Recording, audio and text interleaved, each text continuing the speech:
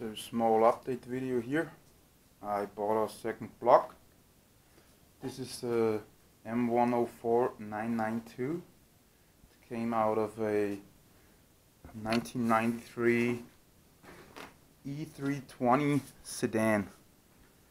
So this is the 3.2 liter version of the M104.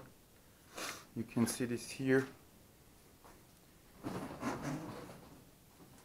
on the crank. I don't know if you can see it. It says E320. So the main reason I bought this thing is because out of the VIS, the information service for the workshops, it should have 9.2 to 1 compression ratio, but as I found out and measured out, it's actually 10 to 1 compression, just like the 2.8 liter version and the later versions. So I milled down the piston tops.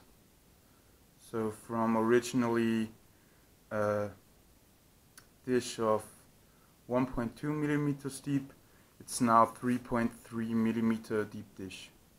And from the piston top or piston bottom, it remains 5.3 millimeters, I think. It's somewhere around 7.5 millimeters thick, the piston bottom standard. So compression ratio is now about 9 to 1, which is a little better for the boosted application. I'm in the process of refreshing this whole block, so I got new bearings in, new piston rings in already. Then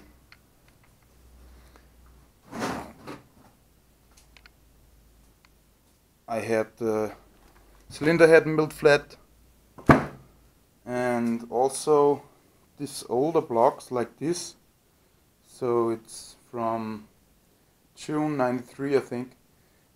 It still has the cylindrical valve springs. The later models have the conical ones, and these ones are still cylindrical. And with these you get the bottom retainer and the top retainer. They are all prepared for a second spring, like it's in the old 3 liter 24 valve. So you can go to Mercedes and buy inner valve springs like this. I have those here.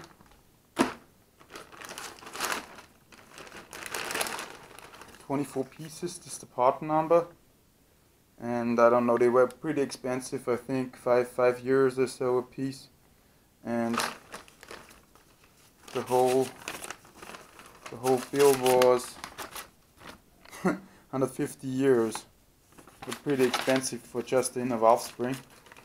But these springs should make it possible for me to rev this motor over 8 grand, so over 8,000 RPM.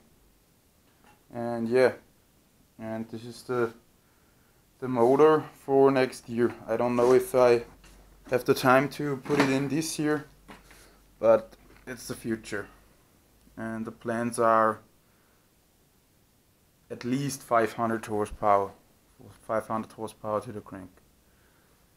Yeah, that's about the motor. I have another update coming soon on the car itself.